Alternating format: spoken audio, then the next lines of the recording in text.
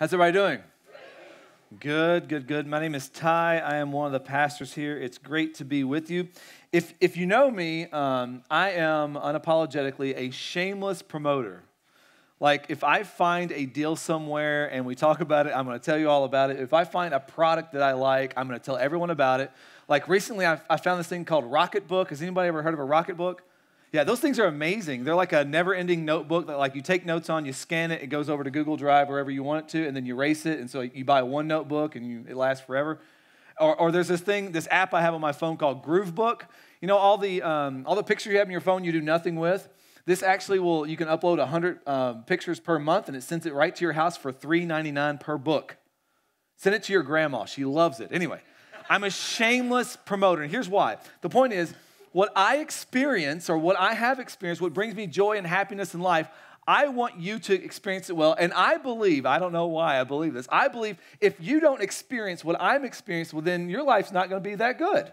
It's just not, like, it's good. Like, without what I'm going to tell you, it's going to stink because I have experienced it and I love it so much. Well, today in our text, that's kind of the point of what we're getting at. Whenever we see something that brings life, we want everyone to know what brings life. We share it with others. And what we're going to see from the text today in the Bible, in the book of John, is we're going to see this theme emerge, that found people find people. People who have been found by God end up going out and finding other people so they may be found by God as well. But so what I want to do is I want you today to hear this message for yourself. You ever like hear something and you hear it for someone else? Like when the preacher says something or someone says something, you nudge your wife or you nudge your husband, like, that's for you? No. It's for you today, okay? So you can just tell yourself, this is for me. Keep your elbows locked into the side. You got to hear this first for yourself. But as you hear this today, I'm going to tell you a come and see statement 4 times over.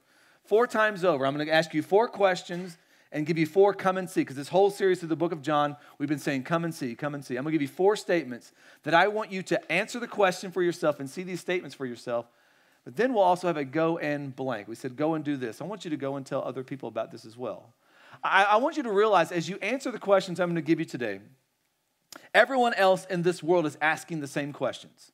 You are not that unique that you're not a special snowflake like your grandmother told you. Humanity is all about the same when it comes down to it. And so the questions that you have are the questions I'm going to ask today, other people in the world have as well. And I'm going to give you answers, or you're actually going to find the answer for it today and be able to answer those questions. Make sense? Probably not yet, but let me dive into this. If you've got a Bible, go to John chapter 1. We're still in the first chapter of John, been in there for about, 4 or 5 weeks now. John chapter 1. If you don't have a Bible, here at Grace Point Church, we always say you're going to need a Bible. Why? We lead, teach, and preach from the Bible. And so we've done you a solid. We have English and Spanish ones out at Center Point. Just walk by and grab one. We have the Grace Point Vegas app that's got the free stuff on there as well, and a full Bible. And then we'll put it up on the big Jumbotrons on the side. Cool? John chapter 1. We got a lot of work to do and a limited amount of time before they turn my mic off. Are you ready? All right, John 1, verse 35. You ready to do some work? Okay, let's do some work. The next day, and so we've been going through the book of John, and so like last week was the day before, so now it's the next day. The next day again, John. Remember, this is not John the guy writing the book. This is John the Baptizer, or John the Baptist. He was standing with 2 of his disciples, and he looked at Jesus. So Jesus walked by, and he said, "Behold, the Lamb of God." The 2 disciples heard him say this. These were John's disciples. They heard him say this, and what they do? Well, they followed Jesus. Now, if you remember last week, John said kind of the same thing. He said, "Look, behold, the Lamb of God who takes away the sins of the world." Now, this is what John was telling everyone. Now, is this good news or bad news? What kind of news is this? Well, when he says, "Behold that Jesus is the Lamb," what we discovered last week, and if you missed that, you can go back and listen to it, but the Lamb that he's talking about is the lamb from the Old Testament. And what do lambs do? They die. They're sacrifices. And you have to start asking the question, what are they dying for? They're dying for the sins of people. And so what he's doing is, he's saying, behold, Jesus is the one who's going to die for your sins. And so this is bad news, but it's also good news as well. Jesus is going to die, but it's for the sins of those who would trust him. So 2 of John's disciples heard John say this. Now imagine, John's got his group with him. That's his boys. And all of a sudden, he's like, "Behold, the Lamb of God." And they're like, "Deuces, John." And they start to follow Jesus. Because that was John's whole life as a witness. He was just a voice to the word. He was saying, hey, go follow Jesus. I'm just here making a way for people to follow Jesus. And what John was saying was, behold the Lamb of God. He was literally to anyone that would listen to him saying, behold, there's Jesus, and without him, you're toast. Literally speaking, you are. You are dead in your sins without Jesus, separated from God forever without this perfect, spotless Lamb. This is what's called news, or what we call in the Bible, good news. This is what's called the gospel. Gospel simply means good news. Gospel is simple. So there's like 4 types of movement within the gospel. The gospel is simply this: God created us, loves us, and we are to be in a relationship with him. That's good. But then we messed it all up with our sin, and our sin has separated us from God, and we deserve punishment forever as the penalty of our sin. Good news for us, Jesus came and lived in our place, perfect relationship with God, perfectly obeying God, died on a cross for all of us imperfect people, 3 days later came back to life, 40 days later ascended to the right hand of the Father. And then when we trust Jesus, when we give our life to Christ, when he bears the weight of our life and our existence, then we are saved. That's really good news, right? Maybe some of you grew up in church and you've probably heard of this thing called the Romans Road. Have you heard it? The Romans Road, it's not really a road. I'm sure there's plenty of roads in Rome, but there's a book in the Bible called Romans, and there's like selected verses to where you can respond to the gospel, where you can understand the gospel. It goes something like this. Romans 3:23 says this: for all have sinned. All means what? Okay, for all have sinned and fall short of the glory of God. So we've all sinned. Then you get to Romans 6, it says, for the wages of sin is death. So we want a payday, right? Well, the payday for our sin is what? But there's a gift. But the free gift of God is eternal life in Christ Jesus our Lord. So there's a gift. You receive a gift. There's nothing you do to earn the gift, right? You can't work hard enough, be good enough, be religious enough.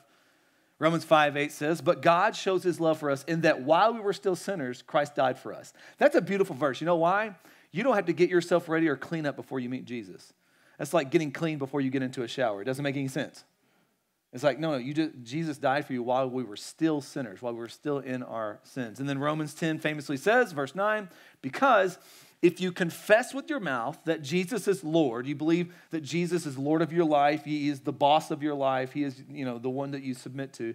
You believe with your mouth that Jesus is Lord and believe in your heart, at the core of you, that God raised him from the dead, you will be saved. For with one's heart one believes and is justified, and with one's mouth confess and be saved. See, this is the good news of the gospel. Very simple, very, very clear. This is the good news of the gospel.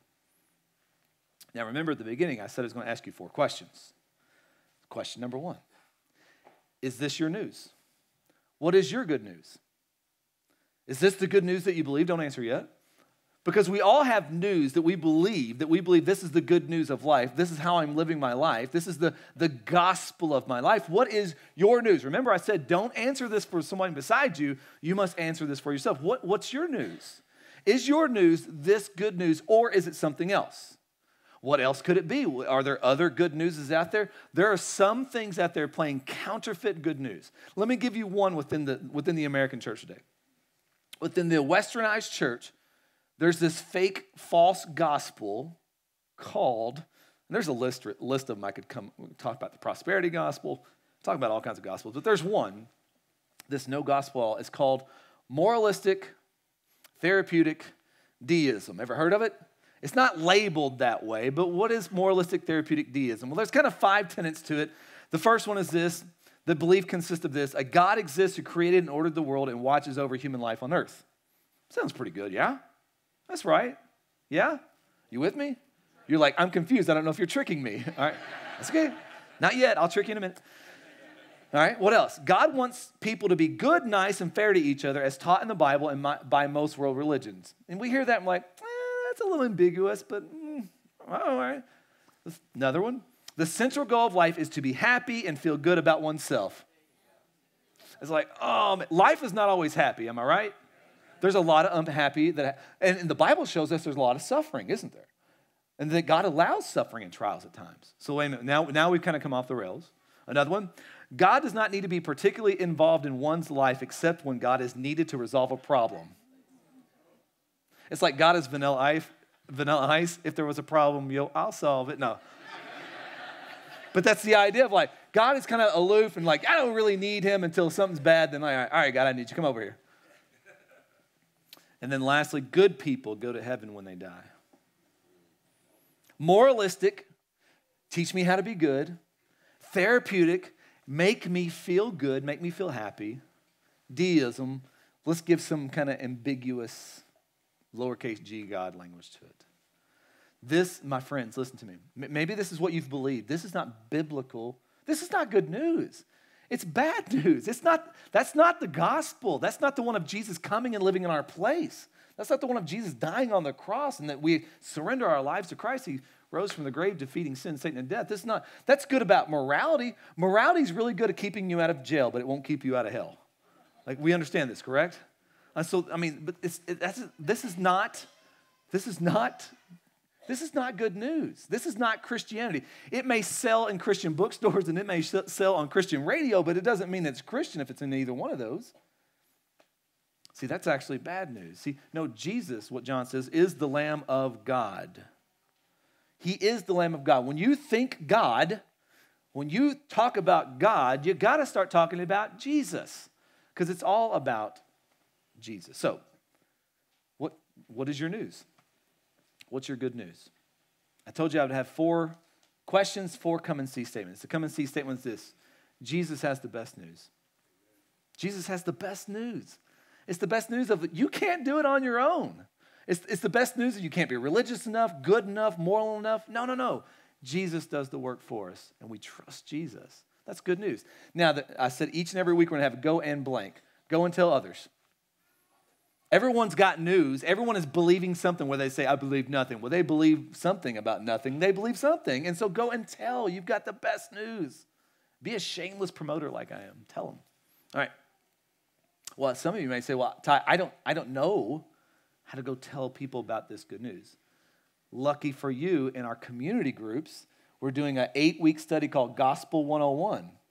And we're going to be learning about the gospel, internalizing the gospel, and then going out and sharing the gospel and coming back together and talking about what did it look like to ask people questions, do things in non-intrusive, non-evasive kind of ways, just everyday or ordinary, fluent ways. What does that look like? And so if you're not in a community group, I beg you to get in one.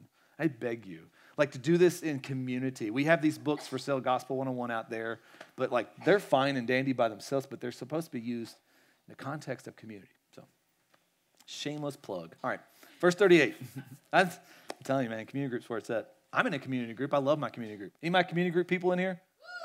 That's right, see? All right, cool. I'm in one. I love it. Verse 38. Let's keep going. That's question number 1. Let's keep moving. Jesus turned and saw them following and said to them, what are you seeking? It's a great question that Jesus asked. Here's the way that question's kind of framed up for question number 2. What do you want? You ever stopped and just ask yourself that question? What do I want? Well, Jesus is asking this question. What do you want? And I think that question's posed to us as well. What do we want? Do we want Jesus or do we want Jesus stuff? Do we want the face of God, meaning this personal, intimate relationship with God, or do we just want the hand of God of like, just give me my stuff?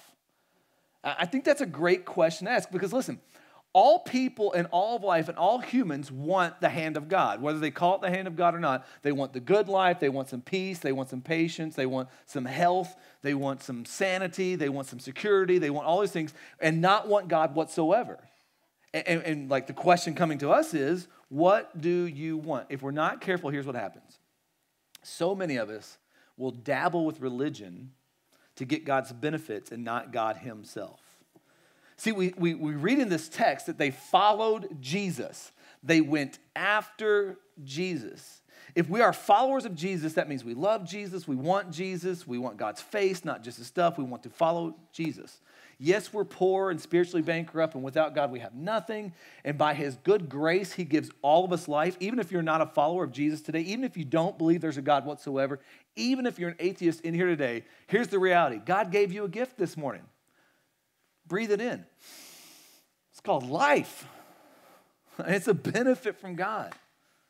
See, the difference between a Christian and a person who's not a Christian wants Jesus. A Christian follows Jesus. Maybe you just want the benefits of God only, and you don't want God. But what they are is that you get a package deal. Charles Spurgeon, one of the greatest preachers, he said this. He says, are you seeking pardon? He said, you shall find it in me, which means Jesus. Are you seeking peace? I will give you rest. Are you seeking purity? I will take away your sin. A new heart I will give you, and a right spirit I will put within you. What are you seeking? What do you want? Some solid resting place for your soul upon earth and a glorious hope for yourself in heaven? Wherever you seek, it is here in Christ. Question, what do you really want Jesus? What a great question. Are you just doing Christian things, Christianish things? Do you really want Jesus? Come and see. Come and see statement number 2. Come and see that Jesus is everything you've been looking for. If you were with us a few weeks ago, man, we hammered that out for a long time, so I won't belabor it long, but everything you've looked for in life, peace, joy, happiness, love, everything, hope, security, approval, acceptance, identity, value, everything you've been looking for is in Jesus. Everything. So now, go and tell others. Everyone wants something. Show them that what they want is just pointing to someone greater named Jesus. Like everyone wants to be acceptance. Show them that their greatest acceptance can be in Christ. Everybody wants security. Tell them their greatest security can be in Christ. You see, like he's everything you've ever wanted. Go and tell people. Second half 38. Let's keep going. Making sense? All right. I'm going to try to confuse you, but we'll see. And they said to him, Rabbi, which means teacher, where are you staying? And he said to them, come and you will see. Come and you will see. I love that. So they came and saw where he was staying, and they stayed with him that day, for it was about the 10th hour. I think that's like 4 o'clock, I believe. One of the two that heard John speak, followed Jesus was, okay, so he's going to talk about the two that followed him, was Andrew, Simon Peter's brother. So if you're familiar with the Bible, there's a dude by the name of Peter. He's pretty famous in the Bible. This is his brother, Andrew. He first found his own brother, Simon, which is Peter, and said to him, we found the Messiah, which means Christ. Interesting, Andrew had not known Jesus for 24 hours and was already going and telling other people about Jesus. If we're not careful, some of us have known Jesus for 24 days and not said a peep about him, 24 weeks and not said anything, 24 months and not said much. Many of you maybe have followed Jesus over 24 years and not told other people about Jesus. We see Andrew right here, man, within 24 hours, just getting at it. He brought him to Jesus. He brought Peter to Jesus. What if that was the story of our lives? We just bring people to Jesus, either meaning we tell them about Jesus, we bring them into our family right here and say, hey, I don't know a whole lot about Jesus, but here's what I do know. He loves me, saved me. Why don't you come and be a part of this community? They're skeptical. They don't have all their answers, but come and be a part of this. Let me bring you to the people that love Jesus and listen to what they say about Jesus. He said he brought him to Jesus. Jesus looked and said, you are Simon, the son of John. You shall be called Cephas. Man, Jesus is an imposing dude. Imagine me introducing you to somebody. Hey, this is my friend Bill. And Bill looks at you. Yeah, I know your name's Bob, but now you're going to be known as Tom. Okay. It's like, he just changed his name right there. The next day, Jesus decided to go to Galilee. He found Philip, the second guy. And he said to him, follow me. Now, Philip was from Bethsaida and the city of Andrew and Peter. So here's the question number 3. Who or what do you follow? You notice he said to Philip right here, he's like, just follow me. He's like, all right. Okay. Everyone is following something or someone. Each and every person in here. We're following an idea.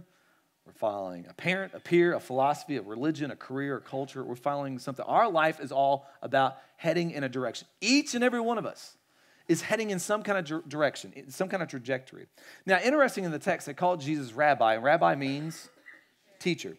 And so the rabbi, the teacher, would have disciples. You know, John had disciples, Jesus has disciples, and the disciples were following Jesus.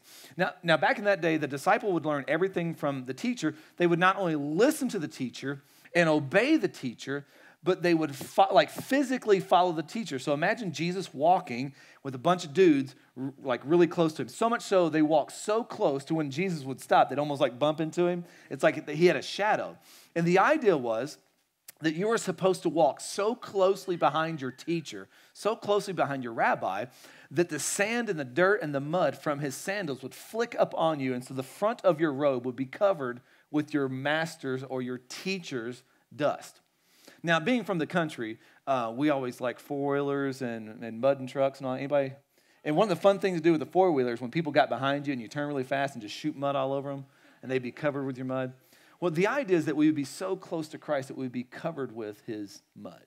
We'd be covered with his dirt. We're covered with some bodies. We're following something so we're covered with. So see, we can talk a lot about following Jesus, but then our walk will determine if we really are or not. The dirt on our front. So is the dust of Jesus or an idol on you? What's on the front of your robe? The dust of Jesus or an idol? Now, you may say, well, Ty, what is an idol? I don't have an idol in my closet that I bow down to, light candles to, worship. No. An idol is anything that we put in God's place. It can be an idea, a concept, a person, a theory, anything like that, to where we're trying to get our ultimate happiness from, to where we're trying to get our identity, our value, our worth, our purpose. That can be an idol. Idols are typically good things that have gone really bad in our hearts. We begin to treasure something above Jesus. Jesus picks up on this in Matthew 21. He says this, for where your treasure is, your idol is, there your heart will be also. So the question is, don't answer out loud. What do you treasure? Don't answer out loud. What is your greatest treasure? Because what you treasure is what you follow. There is a trail leading to your treasure in your life.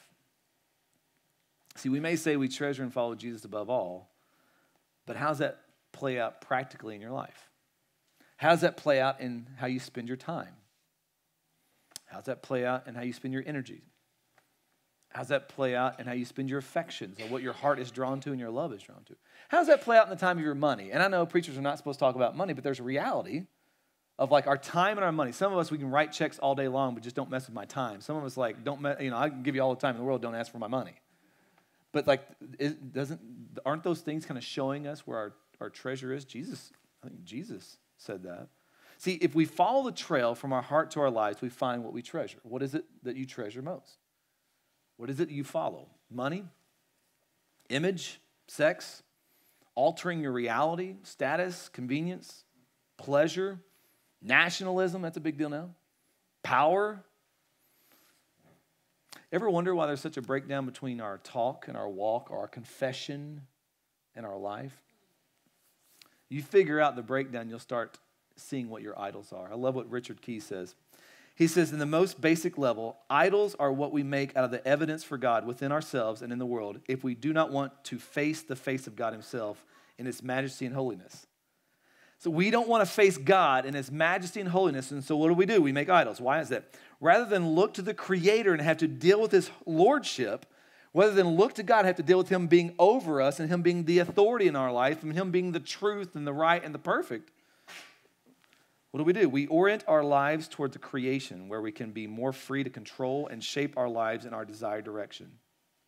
However, since we were made to relate to God but do not want to face him, we forever inflate things in this world to religious proportions to fill the vacuum left by God's exclusion.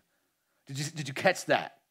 Man, that stuff is in tune right there. Because we exclude God, we have to inflate the things of creation to a religious proportion in order to fill the vacuum in which excluding God has caused us. That's what we do. See, you and I cannot exclude God from our thinking and priorities and expect to do well in life. We can't. I mean, we'll only be able to do that for a little while with the pharmaceutical industry, with sporting industry, with the entertainment industry, with some other industry. It'll only sustain us for only a while after we abandon God, but it will leave us feeling broken, lacking, and missing. Why is that? Because we will need something in our lives to compensate for the absence of God and the absence of a robust love of Jesus. That's why we all follow something or someone else. And all the drugs, the entertainment, sports, sex, the money, status will never do. They'll always fall short and leave us wanting for more. They enslave us. They enslave us. Louis Giglio said this: some of us attend the church on the corner professing to worship the living God above all. Others who rarely darken the church doors would say worship isn't a part of their lives because they aren't religious, but everyone has an altar, something you sacrifice on. And every altar has a throne. So how do you know where and what you worship? It's easy. You simply follow the trail of your time, your affections, your energy, your money, your allegiance. At the end of that trail, you'll find a throne, and whatever or whomever is on that throne is what is of highest value to you. On that throne is what you worship. Sure, not too many of us walk around saying, I worship my stuff, I worship my job, I worship pleasure, I worship her, I worship my body, I worship me. But the trail never lies. We may say we value the things, this thing or that thing, more than other things, but the volume of our actions speak louder than our words. In the end, our worship is more about what we do than what we say. We really start to look at our lives and kind of follow the trail to see whose dirt is on the front of us. We start to see the ugly disconnect between our confessional theology and our functional practicality. What we say and what we do, we start to see a chasm as wide as the Grand Canyon sometimes, don't we? We are all in need of grace of God for sure. This is where we find our idols. This is where we find what we're following. This is what we find, what we give allegiance to our life. So how do we find it? Well, the easiest way to find the idol is what brings you ultimate satisfaction. What can you not live without? What if we're removed from you would just devastate you and you couldn't go on? What is it that you find your identity from? Let me give you just a few primers that may help jumpstart of like what could potentially be the idol in your life. Image. You have to have a certain look or a certain body type, certain body image. Helping. If people are dependent on you and need you, you feel complete. If they don't, then you're just devastated. Independence. If you're completely free from responsibility and obligations, then you feel like life is worth living. Work. If you're highly productive and you get things done and people admire you at your work and you're a boss. Materialism. If you have a certain amount of wealth, you have enough zeros in the bank with whole numbers in front of it, of course, and you have enough stuff and you have the newest and bright, then you finally. Religion. That you do enough religion to really just keep yourself feeling good about all your religious activity to where you feel like I'm a good person or at least better than the person beside me. Being an individual person, if I'm just alone and no one bothers me, then that's when I'm alive. Being an irreligious person, you're free from the tyranny of organized religion, you have a self-made morality. Racial and cultural, if my race and culture are ascended and recognized as superior over others. Inner circle, if a particular social or professional group lets me in, then I feel like family. Oh my gosh, my spouse and my kids, if everything's the way it should be and nothing's disordered, nothing's disrupted, and then suffering. If I'm hurting or in a problem, only then do I feel noble, worthy, or loved. Remember, some of those things are good in and of themselves, but they were never meant to bear the weight of your life. The tension you probably feel is because something has taken God's place in your life. What dust is on you? Remember back in John, they're described as following Jesus. Listen, there is no Christianity without following Jesus. It's not heard of. There's not a like Christian by name but not by life. It's unheard of. Christians follow Jesus. We don't follow our own way. Proverbs 14:12 says this, there's a way that seems right to a man, but its end is the way of death. Who or what do you follow? You have to answer that for yourself. Come and see that Jesus is worth following, though. Jesus is worth following. Like he's worth giving your whole life to. He is worth every decision, all your time, resource, energy, all that is worth following Jesus and living out the ways of Christ. It's worth it. He is gracious. He is merciful. He is kind. He is loving. He's powerful. He's worth following. Now go and tell others. Everyone's following something that's leading them down a path of death. It may be satisfying for a moment, but we know where it's leading. The path of Christ leads to life. Life to the fullest. Do we believe that, right? 3 of us believe that. We believe that, right?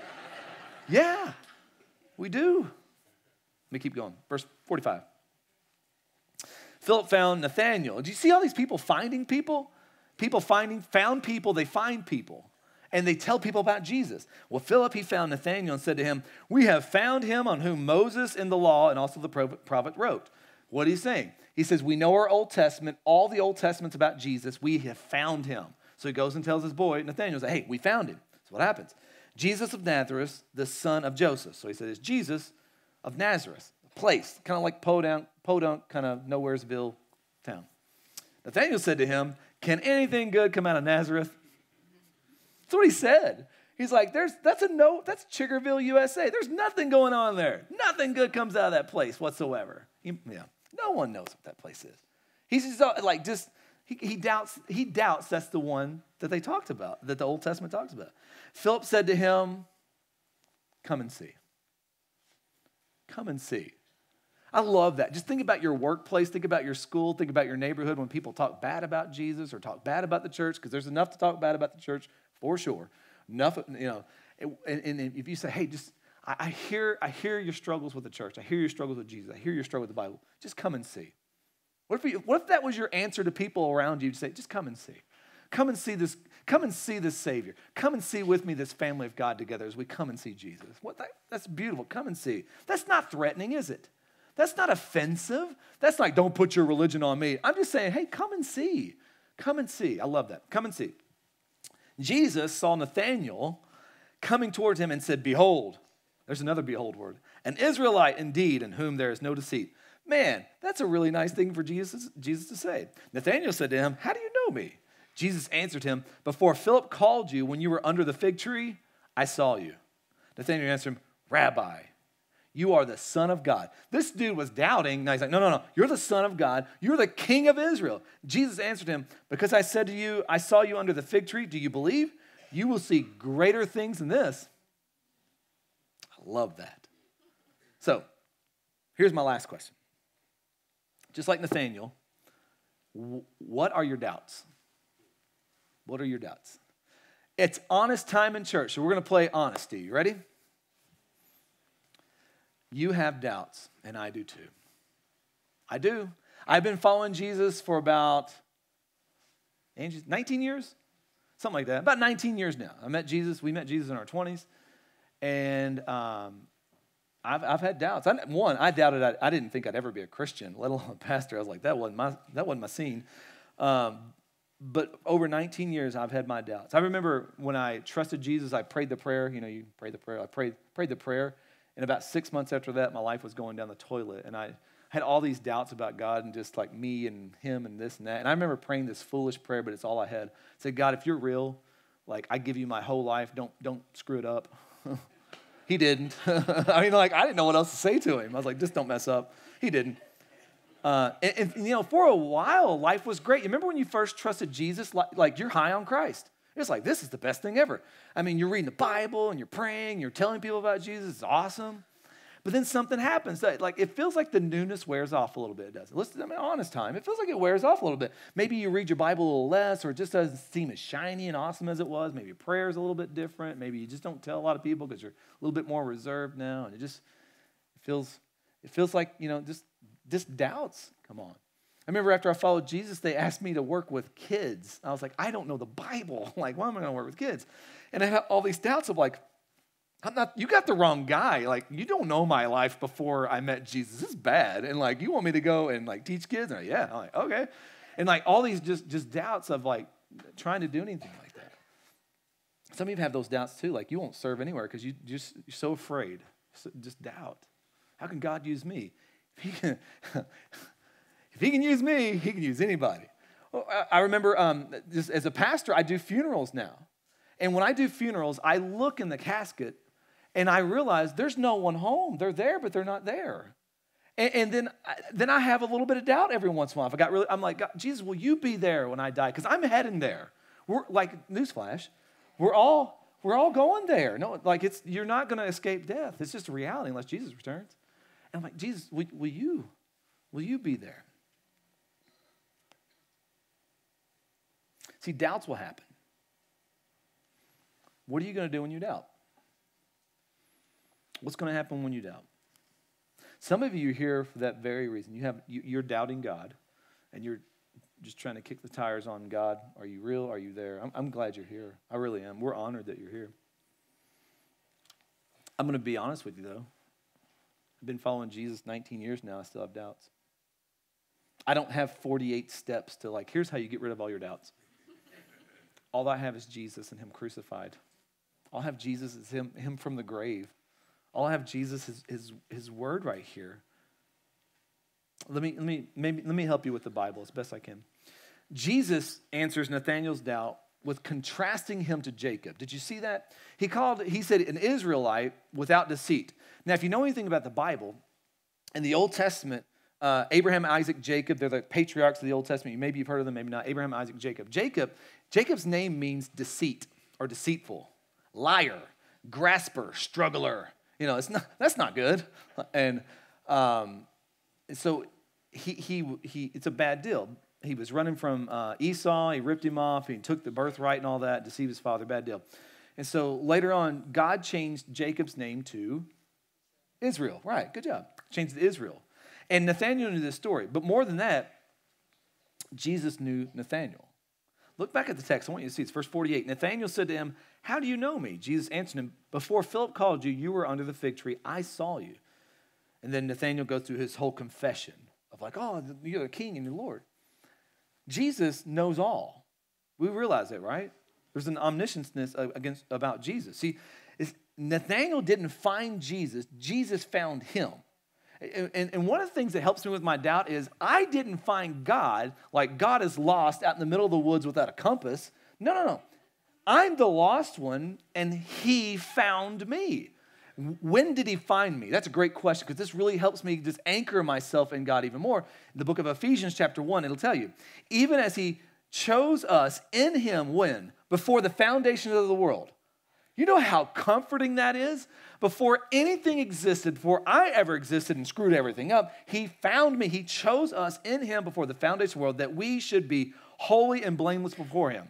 Let me tell you what I am not right now, holy and blameless. But he will complete what he starts, and then that helps me with my doubts as well. I'm going to try to lean and live into that as much as I can by the grace and power of God. But he chose us to be holy and blameless before him.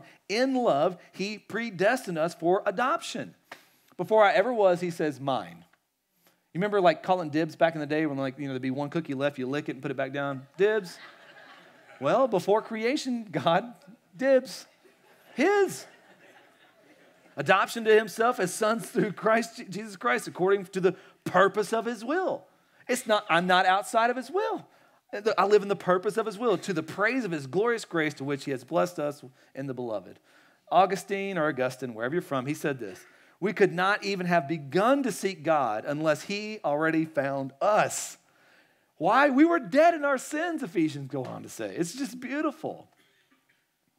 See, although you and I, we're going to struggle with doubts, we have a God who knows us. He knows us before we even were. So be honest with Jesus about your doubts. He can handle that. There's a dude in one of the Gospels in the book of Matthew, and I can't remember. His son was either dead or dying or something was really bad happening. And he goes up to Jesus, and it's the best prayer, one of my favorite prayers in the Bible. He says this, verse 24, Mark. He says, immediately the father of the child cried out and said, best prayer ever, I believe. And then what does he say next? Help me in my unbelief. You get no more honest than that. Help me in my unbelief.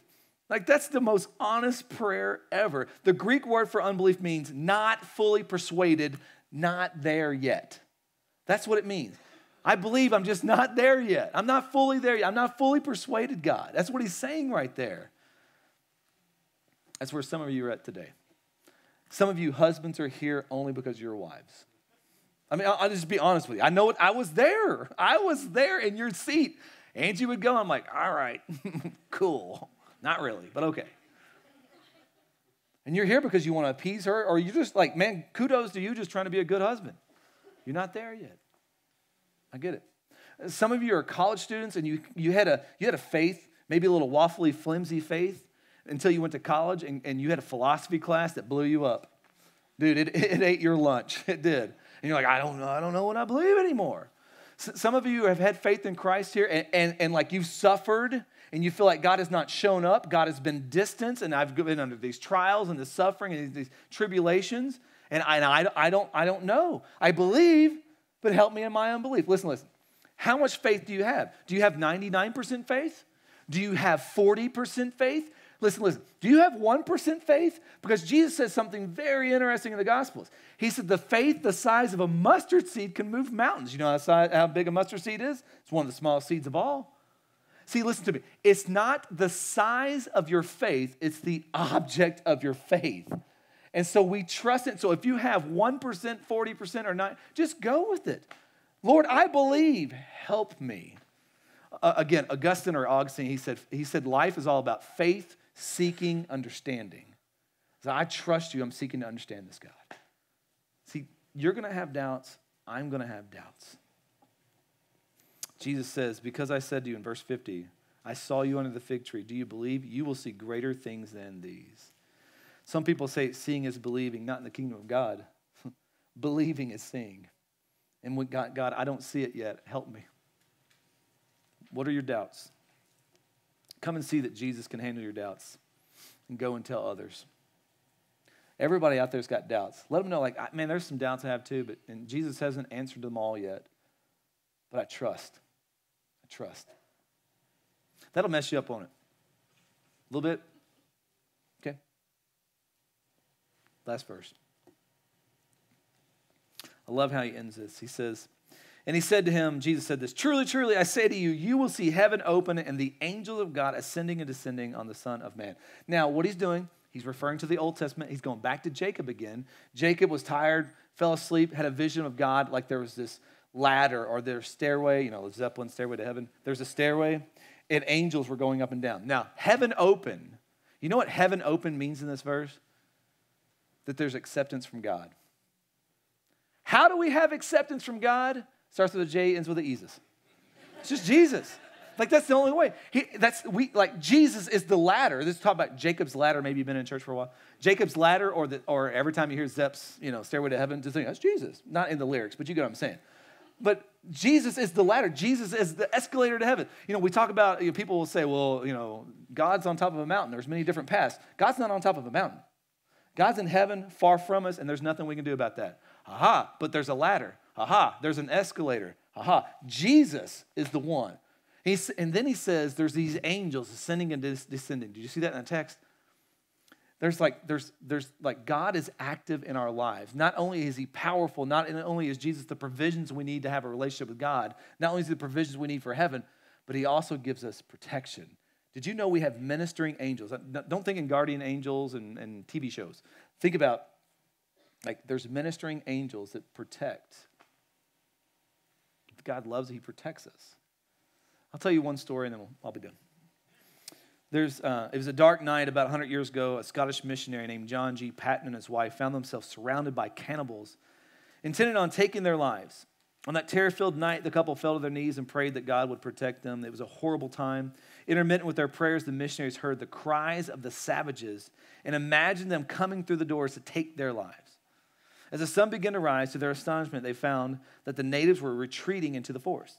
The missionaries were absolutely amazed and filled with joy. Their hearts soared to God. It was a day of rejoicing. The couple bravely continued their work. 1 year later, the chieftain of that tribe was saved. As the missionary spoke with him, he remembered the horror of the night and asked the chieftain why he and his men had not killed them. The chieftain replied in surprise, "Who were all those men who were with you?" The missionary answered, "There were no men with us. It was just me and my wife." The chieftain began to argue with him, saying, "There were hundreds of tall men in shiny garments with drawn swords circling about your house, so we could not attack you." God not only gives us his grace, Jesus is not only the ladder that provides for us to have a relationship, but God also, he protects us. See, there's a dying world out there, and yet we have an open heaven because of Jesus. That as Christians, we're called to come and see this goodness of Jesus and not just bottle up for ourselves, but we go and tell others. And I know your fears about telling your people at work and people within your communities and schools, you're going to be about as popular as a white crayon. I get it. But there's a reality. There's a reality. I'm sorry. Forgive me. I'm sorry. There's a reality. So there's this reality of, you've seen the goodness of God. You've seen too much to not be a shameless promoter. You've heard too much to not be a shameless promoter. You are the voice of the word. Jesus is the word, then we are the voice. That we come and see this goodness of Jesus and we go and tell others. We go and invite and say, come and see. Come and see. Because we've been able to see the glories of Jesus. Here's what I want to do. I want to pray. And then together as a family, we're going to be reminded of this goodness of Jesus. We're going to respond to him through the Lord's Supper, through communion. And then we'll continue to worship him. So let me pray for us. Father, you